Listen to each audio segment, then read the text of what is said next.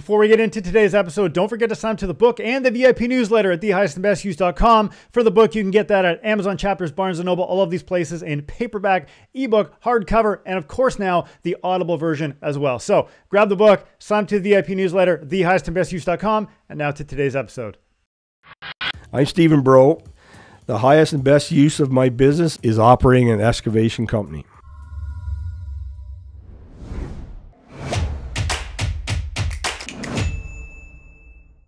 Thanks for tuning into the Highest and Best Use Real Estate Podcast, where we talk techniques to optimize your land, structure, skill sets, and time, as well as the highest and best use principles to make your business more profitable, productive, and efficient.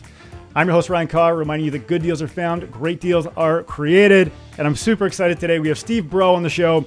I got to read this guy's bio. So, owner and operator of Broz Construction, been in business since 2014, self-employed, and in construction for 40 years. And him and his wife own this company, doing $15 million in top-line sales, 34 employees. So, man. Thank you for being here.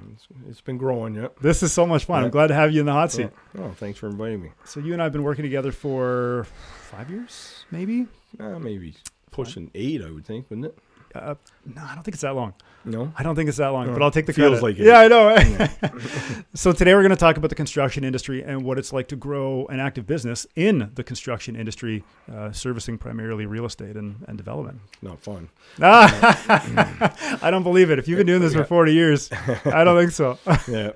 Tell us a little bit about yourself. I started working when I got out of high school, obviously, and I started with a Hardin King Construction back then, which was a pretty large company. I started off just as a scale person right out of school, scaling in trucks. So when people drive in and weigh the vehicle? Weigh their trucks and so on and so forth. And I just moved up the ladder from there, and I ended up being operation manager of there and moved into another company. And I really only had 2 significant jobs, and then I've been on my own now for 8 years. Yeah. Awesome. What do you prefer? Employed or self-employed? I think now I'm on my own, it's good, but I got to figure out an escape route. I'm not getting any younger. We'll talk exit plan at the end of the show. I would love to hear it. I got to figure that out, but that's a hard thing to do. But it seems to be growing sometimes a little out of control. But maybe with the market now, it's going to slow down a bit and be more manageable. But, yeah. It was Mario Andretti who said something like, if you're not in control, you're not going fast enough. Something to this effect. And I thought, wow, that's pretty poignant. Yeah. Do you feel the same way? Yeah. You gotta. That's the thing. You have to be in control, and if it gets too big out of control, it's not. It's not good. So where do you draw the line? Knowing what you know now, coming from an employee, seeing a bunch of things, right? Going to do your own thing. Like, where do you draw the line to say, you know what? I've been here before. This is a little too crazy, or we need to grow. I think the last couple of years we've been growing fairly consistent, and I think right now we're at like we run 2 full sewer crews, and then we have other men to do other type of work, which I think is all we need at this point with what I have. And I got to be careful with equipment. It's hard to buy equipment now. You have to order it a year in advance. And there's no more wheeling and dealing. It's the price, and that's it. This is it. Take it or leave it. And the prices have gone up, 30, 40%. So for the folks at home, tell them a little bit about what you do specifically with respect to excavation. We do sewer, water, we demolition, road building, a lot of commercial work, commercial buildings. We do some snow removal. We don't get into that a whole lot. And then we do land clearing. We do walls, armor stone walls, engineered walls, all that kind of stuff. We try to generally work. We work for the city of Oshawa, Clarington, Whitby.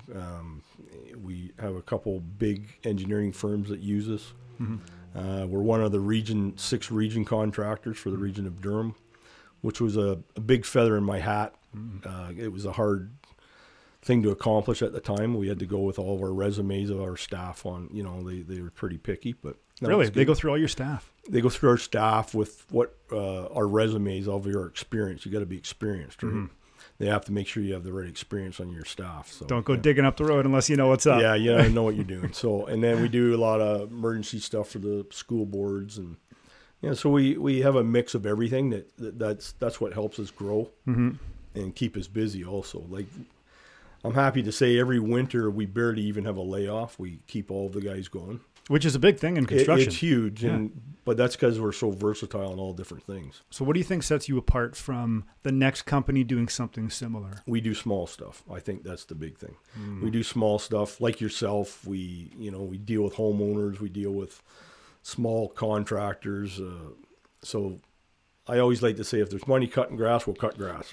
Not that I would, but I like to say that, if there's money in it, we'll do it. Mm-hmm. How do you think the real estate market changing the way that it has in the last 12 to 18 months has affected what you do? We haven't been digging many basements, next to none. We usually dig, that's not one of our big things, but we usually dig about 60 to 65 a year. And right now it's been pretty slow. Really? Yeah. Why do you think that is? The cost of materials, like even just do stuff around our yard or shop or whatever and buying our own lumber, like it's very expensive right now. Sure. Do you think the price of diesel has anything to do with that? Oof. Yeah, like we were paying less than $1 rack rate a year ago, and a couple months ago we were up $2.03. So that's another $1. Double. Yeah, that's $1 a liter more. Jeez. And a dump truck per se takes 250 liters a day on a low day, so that's another $250 a day. Wow. And then our excavators take 250, 300 liters a day. So that's another $250, $300 a day. And when you got 15 or 20 of them, we have 47 pieces of heavy equipment out there working, Brough trucks, dozers. Oh my gosh. And they all, the fuel's gone up that much. And it's hard we increased our rates somewhat, but it's hard to put that whole amount. That's another $25, $30 an hour. Yeah. Onto the client. True. That's very difficult for anybody that's in the middle of building a house or a commercial building to all of a sudden accept, right? That kind of money. So. Oh, by the way, price of fuel went up and now your cost is going to be that much more. Yeah. But, and then gravel, production of gravel, trucking, all that. Gravel's gone up 30, 40%, asphalt, everything has. Really? Yeah. Wow. So how do you think that's scary, wondering how they can handle building these buildings still. How do you think that impacts the volume of overall activity in the market? Because, if costs are higher, if you can't justify it, maybe you don't build. Well, the last 2 years, I've been wondering why we're so busy. I can't understand it. I really can't. And we're still busy. And we're still pricing. And I don't know why. It's kind of scary. I always hold my cards tight to me, wondering when it's going to slow down. And I'm worried about buying the next machine and stuff like that. Yeah. But it still seems to be going pretty strong. Well, it's always funny. Like sometimes you'll call me and you'll be like, hey, what are you seeing in the market right now? And then sometimes I'll call you and be like, hey, what are you seeing in the market? What are other people doing? Right? I'm worried. I don't think I'll be in problems. Right. I don't want to get too many machines and can't keep them going, right? For sure. Try not to have many payments, right? That's the because the machine's the same price as the house, pretty much. So pretty well. Do you think we'll ever go hybrid? I can't see how. Yeah, but maybe. But I'll probably be gone by then. Because if you think, I don't know the answer, which is why I'm curious to see how you feel about it. Because these machines are predicated on weight. Yeah. Like if you need an excavator, it's got to be heavy. Yeah. Right. And batteries are traditionally heavy. So what better of a location than hanging off the back? It has to keep the horsepower too, though. True. It has to have the horsepower because you're running all your pumps and drives and you need the horsepower for digging and, a dozer, a dump truck even. I'll be surprised to see trucks, maybe freight haulers that are just going from point A to point B, but gravel hauling, I can't see it, but I don't know. Yeah. I don't know. So in terms of growing and scaling your business, so you started your own DIY. You came from an employer who was previously doing that, and you're like, I think I can do this bigger, faster, smarter, better, whatever the case may be. Yeah. Knowing what you know now, looking back of 8 years of experience, plus your employment history of, you're totaling 40. Yeah. Do you think it'd be more advantageous to buy a business or to start it? That's a good question. If you have the capital to buy it, it might be the best way to go. But it'd be a lot of money to buy a business and hope to show profit right away, right? Like we grew very slowly, like one guy and me, and and we grew that way. And then because you were boots on the ground. You still are sometimes. I bought a rubber tire backhoe and bounced around myself for the first year, pretty much. And then got a laborer and so on and so forth. And I had good customer base from my previous couple employers, and you know, they started giving me work, and the rest was history, right? So how many people did you start off with? Just you and one person? Me and one person, really. Yeah. And then how did it evolve? It just slowly, we just kept picking up more work, and I called Kijiji and stuff like that, and got anybody that could breathe, I put them to work. It was hard. It was hard because, you know, some of the people you get is not that strong, right? So let's talk staffing. What's that? Let's talk about staffing. Yeah. Finding quality assistants. Very difficult. How come?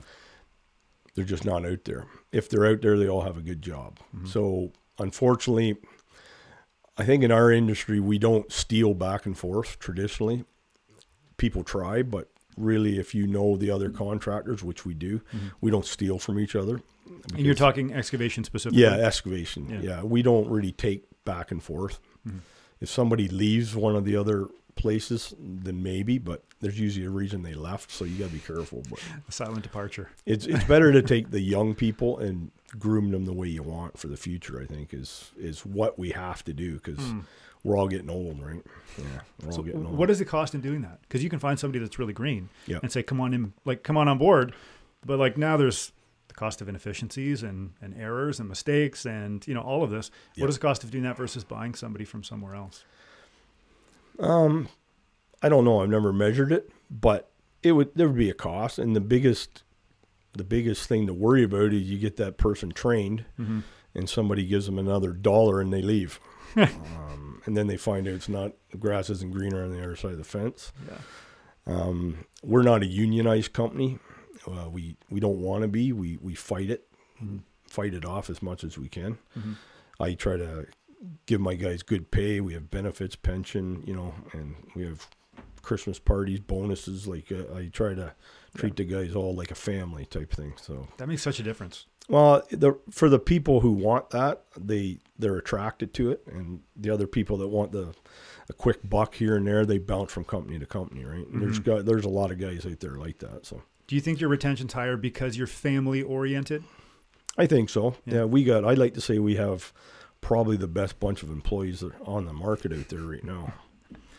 Where can things go right and wrong with staff?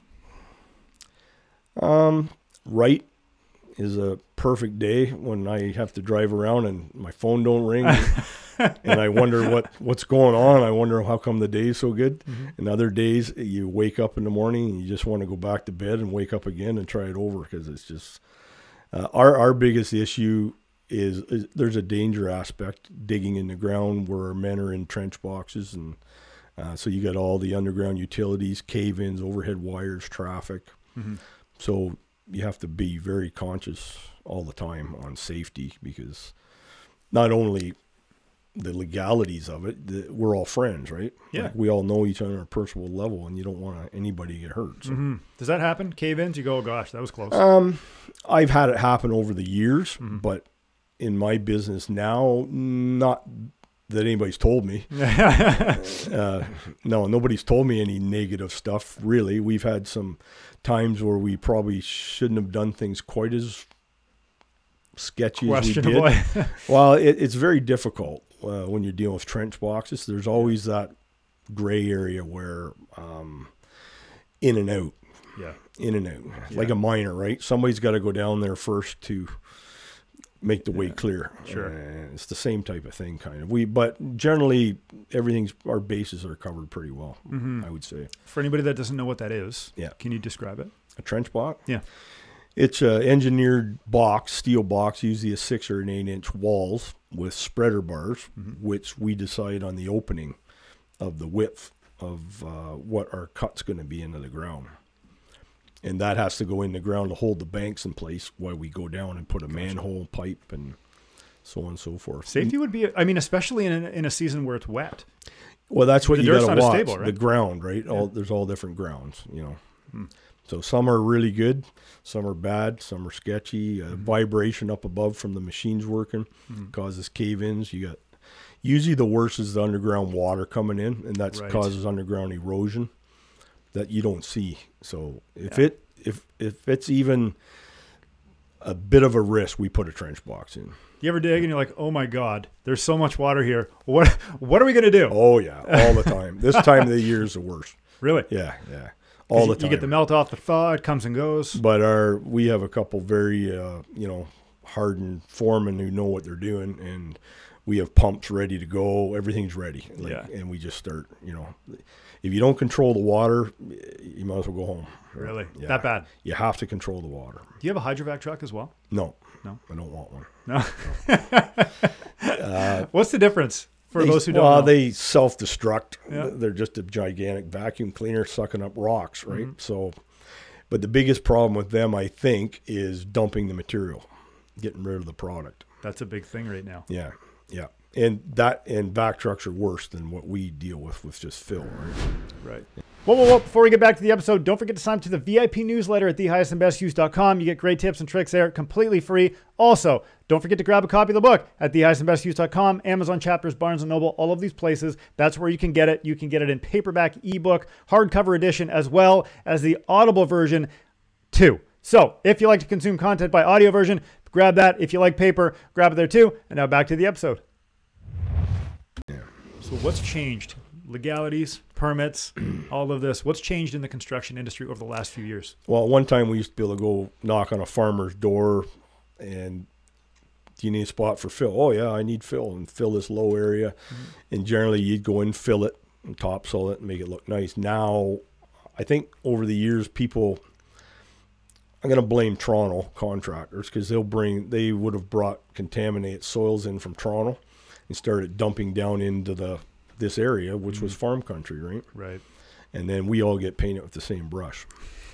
So now I don't deal with any fill off any site unless it's tested. Chemical analysis done on it. And then it has to go to a licensed facility now, which there isn't really any out there. So how does that affect you and I talk about this a lot. How does that affect logistics? Because it drives me insane. Well, that's the problem. Like right now we're trucking all the way to Mossport to a gravel pit. That's the only licensed facility. Right. So they're allowed to put the rate at whatever they want. To do a basement, which used to be $5,000, now our bill, like our excavator for the day, could be $2,500 with the grade man, and hauling the fill away is $20,000. That's exactly what the bills are right now. If From there's 5 to 20. If there's 40 loads to come out of a basement, generally, which it is, a 9-foot cut, it's going to cost you $18,000 to $20,000. Yeah, because it's almost $100 for tippet, and then it's a 2-hour round trip, and trucking rates are $128, $130 an hour now. So there's $260 plus another $360, $400 for each load. Oh my God! So 40 loads, that's $16,000. And then you add the excavator. The excavator now, which used to be the big part, is just a small part of the whole thing. Small potatoes. Yeah. So how does that affect your overall pricing? I mean, you have to pass that down to the consumer. I have to price it that way. I give them a price per load, basically. Right. And I basically say, if you can find your own spot, go ahead. Yeah. But if you can't, this is where we got to go. Really? Yeah. Is it true that you can move fill from site to site if it's the same zoning? I've heard that. Yeah, but it has to be tested still. Still. Yeah, still has to be tested. Now, can you so if it's tested, but it's not a licensed facility, you can't take dirt to a farm, for example? I don't know. I doubt it. We can take it to another, like if we deal with Biddles and Associates, let's say, they'll have subdivisions going in or commercial buildings that need fill. Yep. We're allowed to take it there, but it has to have a chemical analysis done on it. Like for like? Yeah. Really? Yeah. So where's the most money made in construction right now? Not there. Not there. The guy who has a dump site. You ever thought about buying your own dump site? Getting it licensed? Oh yeah, but you can't. I've got a couple I'm working on now, trying to get them licensed, but it's been year 5 and I'm still getting nowhere. Oh really? Yeah. What's the constraint? And then we'll get back to the questions. We're sidestepping here. It's the here. towns, Claringtons and stuff they're horrible to try to. They actually well, not just them. Anybody actually comes out with a contract that we all bid on that say you have to take the fill away. To a licensed facility. So you can call there and say, can you give me a list of your licensed facilities? And they go, oh, we don't have any. Well, where are we supposed to take the fill? You want us to take well, that's your problem. So that's what's happening right now. Yeah. So it's going to take the industry time to, all the laws have changed for fill, but they really don't have answers to help us figure out what to do with it. So they want housing over here, Yeah. which is one level of upper tier government. Yep. But then boots on the ground is like, nah, we're not sure. Yeah, it's kind of confusing. Yeah. I've said for a while. Some of the things I'm even saying might not be correct, but Right. that's what I'm seeing right now and trying to deal with. Well, I mean, look, you got a pretty good sample size. Yeah. You got lots of staff. You're doing lots of volume. You're talking to all the right people, and you're saying, "I'm trying to do this legit. What am I supposed to do?" Well, that's the thing. Get nowhere to go. We're one of the ones out there that we don't just truck it all over the place. I have it tested. I don't, It's the only way around it now because I don't want to have problems, right? Like if you have to dig it up, like in a farmer's field, I don't want to be dealing with that. Yeah. Good point. I'd rather just stay above board. I think they can trace it. Oh, yeah. Let's say 20 people dump. Yeah. Can they be like, oh, yeah, that one 6 trucks ago, that's the problem load? No, probably not. No. But what they'll do is they'll go back to the owner of the property then, and then it'll be, lawsuits and arrows flying all over the place. I heard of a guy The blame one time. game. He bought call it a farm. Yeah. And he was dumping illegal fill. Yeah. And he collected the price per load, whatever that was. And he collected so much that the price per load was the moneymaker and the land was disposable. He walked away from the dirt and kept the money income from the fill. That's what a lot of right back when that started happening. Yeah. That's the kind of stuff that caused the problems, right? Okay. And then the government started, especially the local governments. But when you're local and you do local work and you work for them directly, you would hope for a little bit of some leniency. Leeway. Yeah, right? help me out here. But no, they treat us like we're Toronto. Right. It's a dump truck. It's from Toronto. Well, yeah. no. But that's the way you're treated. So unfortunately, that's what's happened. But so back to my initial before we got on a tangent. Where's the money made in construction right now? Where are the opportunities? I guess it would be, just tight ship, making sure. It's hard to say one thing or the other. That's a good question. Sometimes I never know. Sometimes you don't even know if you make money. When the phone rings, that's where you go. It's a vicious circle. Bills go out, bills come in. You get if you keep watching it too close, you'll go crazy, I think. So then let's reverse. Productivity is big. Yeah. Productivity and, running tight. You got to run tight. You can't have too many men. You can't have too many machines. And especially the cost of fuel and stuff and repairs and everything else goes along with it. Where's the most money lost in construction? Damage, like underground damage, utility damage. It gets expensive when you start hitting gas lines and stuff like that. What does something like that cost? Let's say you rip up a fiber optic and you're like, whoops, didn't know. Well, that could go from $30,000 to $300,000. Fiber optic depends on the size of it, right? A normal gas repair, if we just hit a house service, a little wee 1/4-inch line, it's usually $6,000. Yep. Yeah. Plus, if you hit like the Trans-Canada, you're hanging on. You're done. Oh my gosh. Yeah. No, and then the problem is you're kind of labeled, right? They keep track of you. You're on like a point system. And, but we're pretty good. That's good. Yeah, we're pretty good. The only one we hit last summer was one of the young guys put a shovel through it, hand shovel. But you still get same penalty. Yeah. Oh man, they have to fix it, right? Because like conceivably, you're looking for it by shovel. That's right. Which is, what else do you do? If somebody has to fix it, I guess you get the bill. Oh man. Yeah, you can fight them, but nah. Sometimes it's not worth the hassle. It's not worth it sometimes. By the time you fight it, you can just go do another job. Yeah, you got lawyers and then your own time and everything. The stress of it, it's not for $5,000. You just it's a line item. Yeah. Buying a pizza. Yep. So how do you, as a business owner, define highest and best use of your time? Because obviously you want your business to be as profitable as possible, right? With as least amount of stress. So where do you focus your efforts to make that highest and best use? For me, it's organization. I dispatch the people. And then I'm pretty involved in, once we get a job, I'm pretty involved in how the job goes, the timing, your permits. Like that's the biggest hurdle, to be able to move your men from one site to the next site to the next site without any blips. Like you can't take 12 guys, go, I don't know what to do tomorrow, go home. Yeah. You can't. You got to have everything organized ahead of them. Yeah. And, how far ahead do you work? Usually between 2 weeks to a month. Yeah. Things pop up, like that day, the morning of, things That's change. my phone call. Hey, what are you doing? Like right now? Like Things change. Send a guy. Well, yeah, and then if you can juggle it around, you do. Yeah. That's what we do anyway. Right. Yeah. And I think that's what helps us with growth is we do anything. If a good customer calls, I bend over backwards to try to do what I can do to help them. Sure. Well, I remember on the very first house that I built, I called you on a referral. Yeah. I said, hey, I'm looking for a basement to be dug, whack this house down, and, this is my first time. Yeah. And I remember you came on site and I told you that. I was like, look, this is my first time. No. I literally told you, look, Steve, I don't even know what I don't know. So like, I can kind of speak the language, but, help me out here. Then you said, I promise you stick with me. I'll be fair and I'll treat you right. And I'll give you 110%. Yeah. Right. And that's why I always stuck with you because you were so genuine and true. Yeah. I think that's why a lot of your customers do that. Right. Yeah. And all of my clients are like that. I get to know them on a personal level and I try not to lie to anybody ever, right? Like if we can't get there, I'll tell you. And then if you want, I'll tell you where the guys are working, why we can't get there. Because not every dig's the same. Not every dig, if you anticipate it to be 2 hours long or 2 days long, it could run into the next day. Sure. Because you could hit muskeg, you could have problems, cave-ins, water, trucking issue, like who knows? But how do half loads affect you guys? They must be a pain. It is. It's horrible. Yeah, it's horrible. And can you explain what a half load is? Half load is basically not a half load. It's an axle weight. You're allowed 5,000 ton per axle.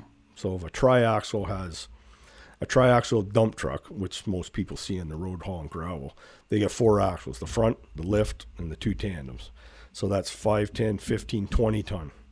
Okay. Then you have to take the tear weight of the vehicle off, which is the empty weight of the truck. Yep. And they might weigh 13.5.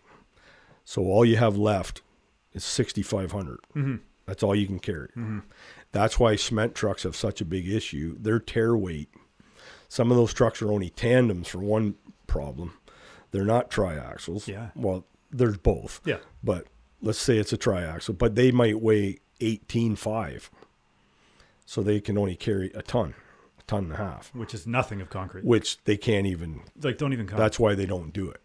Yeah. So would they just shut down during that period? Well, they normally don't shut down. They'll go where they can, but they won't go down certain roads, I think, unless they have literature, like a letter, signed letter from the town or whatever.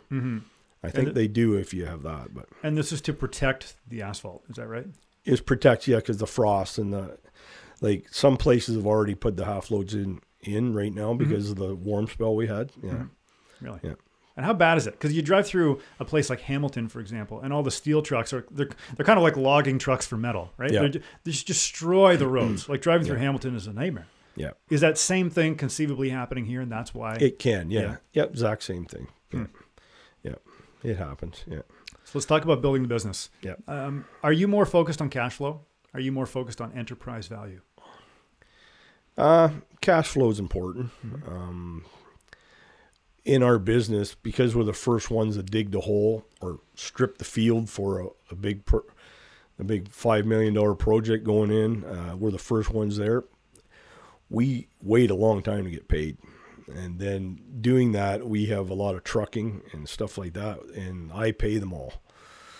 That's why I get them. If you don't pay them, you don't get them. And so I keep a good rapport on paying my bills, but you're holding a lot of money. So it takes quite a few years to get going to be able to handle that type of weight for, Sure. Some customers are slower than the next.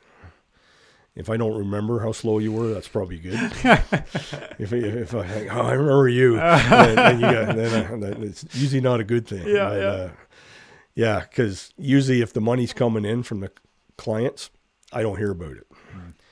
If they call me in the office and say, hey, we're having trouble with this guy, and then I start to politely try to collect it, and then it starts to go from there, right? You ever been in a sticky situation where you're like, yeah, sure. Not so much in my own business, I haven't. A couple, but nothing bad. Yeah, a couple $1,000 here and there, but nothing big. Any of the big projects, we're usually covered because they're like a city project, or we go through a consultant firm and stuff like that. So And when you say you have to wait to get paid, is that because the builders or developers don't pay out until they hit a certain milestone? Well, a lot of home builders don't pay you till they sell the house. Yeah. So that'd be tough to carry a project for a couple of years. Well, you don't carry it that long. You usually, sometimes the worst is like 120 days. Yeah. Yeah. But, you know, a house, you know, they owe you $5,000, which is nothing in the big picture, but you wait for that because they won't pay until the house is sold. Only some are like that. Yeah. And when you know who they are, you know you're getting paid still. It's not that they're not going to pay you. A lot of those guys, they just that's the way they operate. You just deal with it. Yeah. Do any of these companies sell on the open market? Do you know? As in what? Like construction companies. So if somebody said, I'm going to put my construction company up for sale, excavation, sewer work, whatever it may be. Do they trade on the open market? Not that I know of. You get into the con drains and stuff like that, maybe. They're so huge. They're massive, right? Yeah, they're huge. And they own so much property and everything, right? How would they value those companies? You know? Assets, I guess. Straight assets? I would think so. Or if they got invested work ahead of them, you know, sign contracts. So you're buying the book of deals. Yeah, you'd have to buy the signed contracts that are, you know, but construction's hard. You don't have contracts for 5 years and you don't have contracts that, you know, coming up in 2 years that people have already signed on. You know, that doesn't happen. Yeah. Yeah. It's, you bid, you get it. You have a site meeting and away you go. Go do the thing. Yeah. Well, as long as all the permits are in place, the way you go, right? It's kind of a one and done thing. Like once the basement's dug, that was it. Yeah. Like the basement's a small part Yeah. in any construction industry, really. It's not a big part. You know, you got the road, all the infrastructure for the basements is the biggest part. But True. that's why we kind of dabble in everything, which is kind of nice. So how do you identify what the best opportunity would be for your guys and your skill sets? Skill set's big, like certain size subdivision, like site servicing. We try not to, if something have like over 100 houses on it, we're probably not going to bid on it. It's too big for us. We could do it, but it's going to tie us up for the whole season. Yep. And then all my other good customers I've had for years, I'm going to have to say, I can't get there. Can't come. Yeah. Which is kind of not a good thing to do. That's like an all your eggs in one basket type of situation. Yeah, that's right? what happens Yeah. when you're a medium or small size company. If you take on a big job that ties you up for 2 or 3 years, then it's all your eggs in one basket. And then what happens when that's done? All the customers you did have are gone somewhere else. Gone somewhere else. Yeah, so you try to just handle what you can handle, right? What's your opinion? Stay small or grow big? Well, if you talked to me 8 years ago, I was going to stay real small. Yep. I don't want to get any bigger. I think we're at a good size. We seem to show some profit, and everybody's happy, and I can kind of control it. Yep. If it gets too big, then you get into more management and more wages for management, and you know, it's hard. And then you lose, as an owner, you might lose a bit of control of what's going on more. Because let's face it, as an owner, you only get told what they want to tell you. The workers, management, your co-workers, whatever, you only hear what they want you to hear. You don't hear everything unless you have your ear to the wall, right? But, you ever been in those situations where you're like, I know what's really going on here. Oh, I've been around enough to know. Yeah. Oh, yeah. Like even the younger guys, I'll say, step up. Try doing that without somebody telling you what to do. Oh, I'm afraid to make a mistake. You know, like, and then you got to explain to them they're not going to make a big enough mistake to cost the business, kill somebody, anything like that. So any little bit of mistake they make, it's a learning curve for them, and it's not a big deal for me. Yeah, they got to step up. Like people have to. You have to clip their wings and let them go a bit. Clip their wings. You have to do something. Fly, birdie, fly. If you micromanage them, they're not going to learn anything. I remember I think you guys dug a hole for me one time, and somebody had overdug the hole, right? And somebody was learning or something like that, and they were a little bit distraught about what happened because they overdug the hole, which means the footings are too low, and you got to fix the footings, right? Yeah. But like really, at the end of the day, it was an extra meter of concrete or something. Like, it wasn't a big deal, and it was an easy fix. But somebody will learn intuitively for the next time. Maybe I shouldn't do that, or maybe I should pay more attention, or maybe I should follow the survey stakes, or whatever. Yeah. And that's how you learn. Yeah, you have to give these guys a chance. And then in a situation like that, I would have to discuss with you and maybe pay the extra, concrete, whatever, and, that type of thing. Yeah. In terms of scaling a labor-based business, if you want to do more sales, you have to hire more people. More people come with more cost. More sales come with more administration. Right? How do you weigh the pros and cons there as a business owner? Well, like you're right. Like if you get more people, you got to have more work. And when you hire somebody on, you're basically hiring their whole family. Like Right. you're committing yourself to another family to feed, really. And when you're a bigger organization, it would be more like a numbered person. You don't need them, you throw them off to the side. But it's hard to do it like that in my size of business. So you have to kind of manage your workload to your staff. It's easy to say, but every year that kind of flips the wrong way, where not enough staff, too much work. Which is a good problem to have. It's a good problem, but the only reason that usually happens is because nothing goes when it's supposed to go. You land all this work, and it's supposed to go this month, that month, 6 months from now, and then nothing goes all summer, and then Right. 2 months before Christmas, you do a whole year's work in 2 months. Yeah. And everybody wants everything paved, and you know, the paving companies and the curb companies, they're all run off their feet. And I call it the Christmas spirit, where we all get grumpy, we all yelling at each other, contractors back and forth. And then when Christmas comes, it's all said and done, and we all just, Deep it's breath. done. Yep. Yeah. Everybody did a great job, and away you go. But What are some of the biggest opportunities that can come from a scenario like that? opportunities? Yeah. Well, if you do have time to fit in other projects, the pricing could be higher, because you do start to price higher. I'd like to say we do, and I think everybody does, because you see the numbers change in the spring and the fall and the winter. Numbers change, Yeah. because everybody's busy. But if you get that job for this money, we'll figure it out. Yeah. Yeah.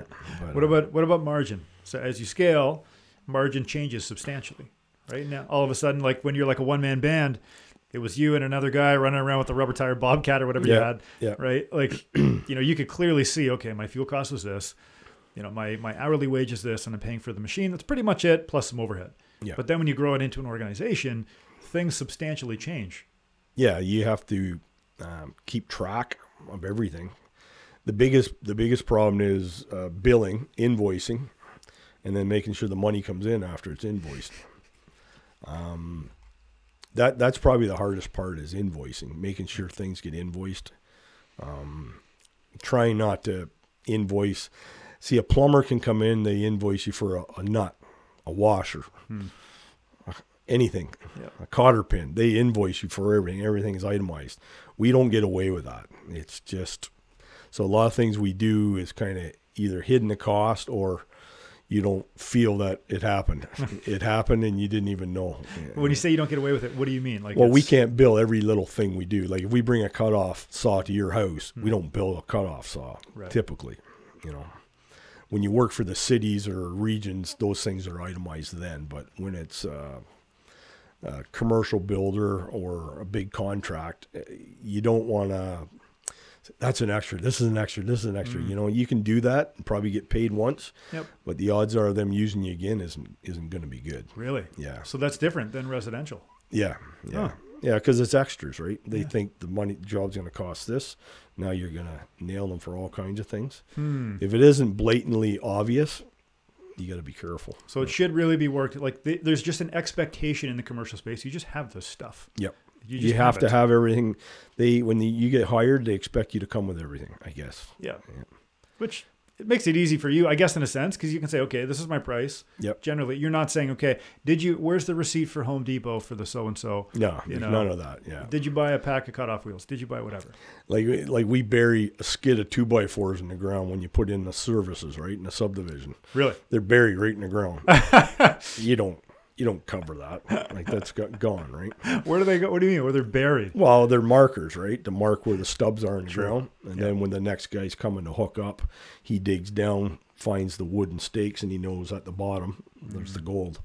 Yeah, well, it's funny. That's where you hook onto. Yeah. That's where the gold is, but the 2x4 is now considered the gold because the lumber's so friggin' expensive. Yep. Things have changed. It used to be $3, and now it's Wipe it 12, off, reuse it. and it's come back. Yeah, Yeah, but no, it gets crushed up usually. Yeah, for sure. yeah. Exit strategy. Yep. So you've come from employment to now employer. Yep. At some point, you're going to say, you know what? I'm good. I'm done. I don't want to work anymore, or my priorities have changed. What does that look like for you? I'm there now, but my priorities aren't maybe to leave. I don't know what I'll do with myself totally. I'd like to slow down a bit, but I have a son and a son-in-law that we're grooming right now to take over.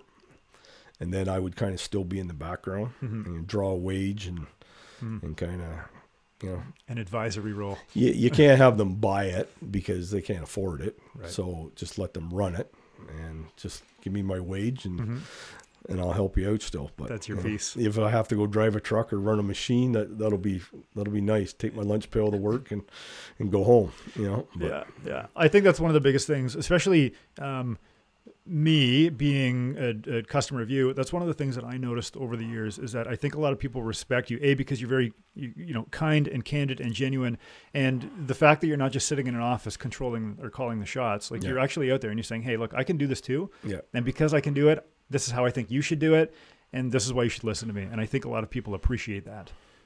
Yeah, I didn't realize that, but yeah, it's true because, yes, I can do probably everything everybody can do.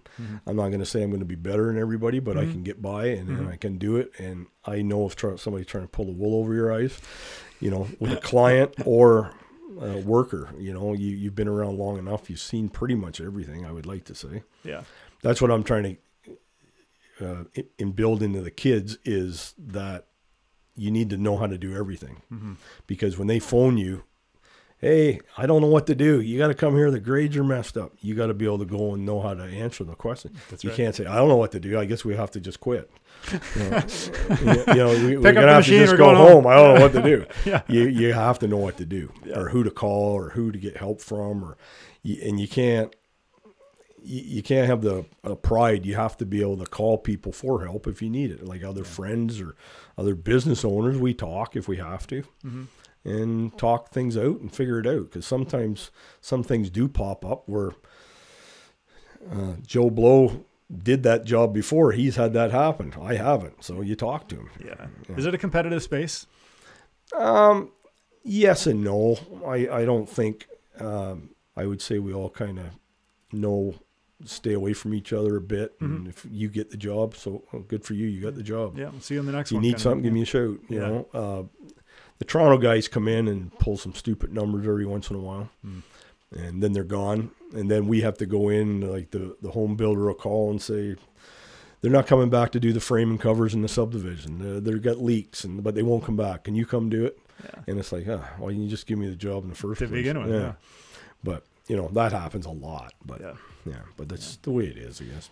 Well, this has been fun. Yeah. It's been really fun. Thank you for being here. I mean, from this side of the mic, just to see you in studio and be, and be present to take some time away from what you're doing, but B, to come here and share your insights with what's happening in the industry, the behind the scenes of a construction business, all of this. And again, you're so kind and gracious to be doing this. So from me to you, thank you very much for being here. Where can people find out more about you? You can go on our website, needs work. But Broz Excavating, my number is 905-261-3174. I keep my phone on all the time because we do emergency repairs for, the region, the school boards, the Catholic school boards, whoever, I guess. If we're available, we go fix stuff. But, awesome. And we're online, I guess. You can catch us online. And beautiful. We have signs all over the place. All right. If our truck breaks your window, don't call me. Well, there you have it, Steve Brough. Thanks for tuning into the Highest and Best Use Real Estate Podcast. Don't forget to sign up to the book at thehighestandbestuse.com. I'm your host, Ryan Carr, reminding you that good deals are found, great deals are created. Like, share, follow, and subscribe, and we will see you on the next episode.